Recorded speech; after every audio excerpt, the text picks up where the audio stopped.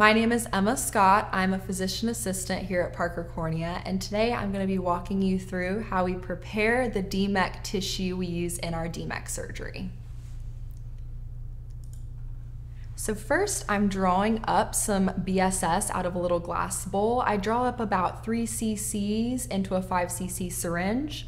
Next, I'm taking some curved forceps and grabbing the lip of the container that the tissue comes in. It comes in this little like glass tubing.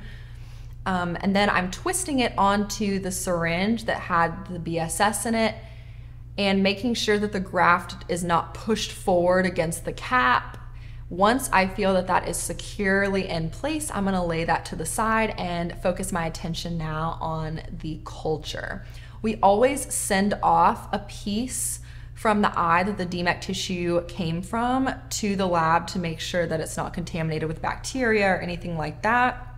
So I just place that into a funnel to keep it clean from touching anything, from touching the edges of the test tube. And then using those sterile forceps, I'm just pushing it into the test tube to send off. And now I'm going to focus my attention back to the syringe. And what I'm doing here is just trying to get some of the droplets out of the end.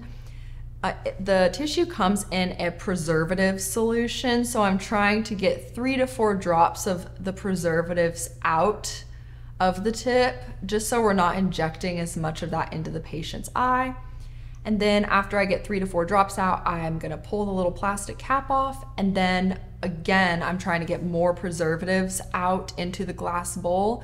So using really tiny movements and twists of the syringe, you can kind of see it coming out the tip there. It's kind of a purple solution that's coming out, and that's the preservatives. We just don't want to inject too much of that into the patient's eye. So I kind of just go back and forth again using really tiny movements to try and get as much of it out as I can.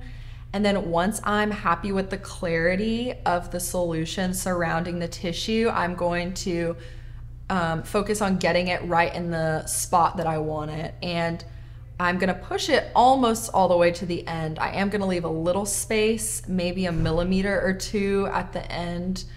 We used to push the tissue all the way to the tip when we used the Dork tubes because we would lie them flat on the table, on the scrub text table, but now we actually put them into a little plastic cup with BSS and keep it vertically. And we've just found that this keeps the tissue safer and it ends up exactly where Dr. Jack or Dr. Parker needs it to inject into the eye. And that is how we load DMEK tissue for our DMEK surgery. Thanks so much for watching.